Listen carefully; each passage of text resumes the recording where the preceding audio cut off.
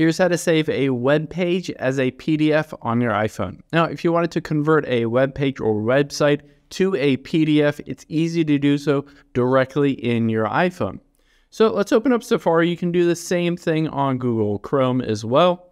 So I'm just going to first navigate to the web page. Let's say I want to use google.com as my example. Now that I'm here, I can hit that share icon at the bottom center. And what I'm going to do midway down is choose print. You can see it pops up with the ability to print this web page, but instead of printing it, similar to computers where you can print a PDF, let's hit that share icon at the top right. And you can see right under Google, it is a PDF document. Now it has converted this web page into a PDF, and now I don't have to print it. I can save it to my files.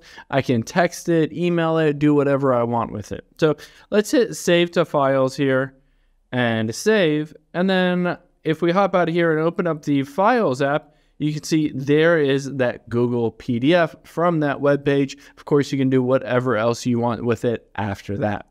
Hope this helps. If you have any questions on that, leave them in the comments down below, and I'll catch you on the next one.